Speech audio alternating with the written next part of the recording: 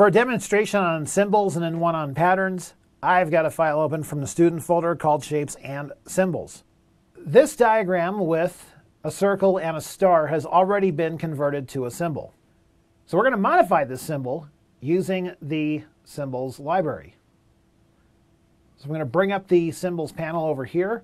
And we know it's a symbol because we see its match right over here. In fact, I'm going to take one more of these and add it to the illustration here. So we've got two of these symbols now. We'll just move this one over. Now, as far as modifying a symbol and actually redefining it, there's a number of ways you can do this, but one of the easiest ways is from the Symbols panel here, double-click the actual symbol. This is going to put the symbol in what we call isolation mode. Now, you might recall from what Lee covered that isolation mode allows you to take individual objects that you have either in a diagram or illustration, or in this case, a symbol, and just make sure you can edit these without risk of editing something else in your documents. So with that in mind, I'm actually going to use the direct selection tool so I can get this star selected in the middle. Then all I'm going to do is change the fill color. So I'll just click the drop-down arrow, I'll choose a different color fill. Just as a friendly reminder, we want to make sure that when we leave this, it changes all of the instances of that symbol. All I'm going to do is exit symbol editing mode here, and look at that. The symbol has been changed in the symbols area, and both instances of the symbol have been updated. Remember that the whole reason for your creating symbols is to have something repeatable you can use throughout your documents.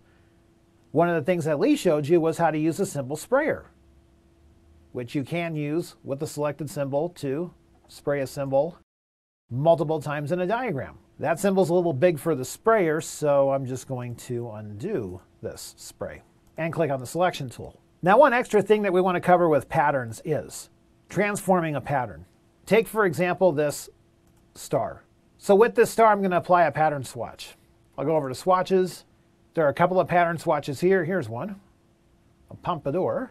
Now, before I click on this pompadour swatch, what's the one thing you want to pay attention to before you change anything on a shape? Is it changing the fill or the stroke? Now, looking at the left-hand side here, the stroke is actually selected right now, so I need to activate the fill first.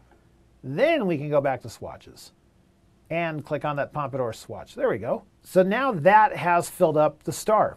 Now we want to leave the star at an angle, but we want to transform the pattern inside of it. To do this, we'll click the Object menu, we'll go to Transform, and for this example, I'll click Rotate. Notice, though, that by default, Transform Objects is selected, but this time I'm going to click Transform Patterns. I'm going to uncheck Transform Objects. And as I move this around, notice that the star does not move, but the pattern inside of it rotates. And of course, you're only going to see this if you have the Preview checkbox selected. So this is actually pretty nice here, that we can take a pattern swatch that we've applied and then rotate it. I've put this at a nice 45-degree angle now, so I'll click OK.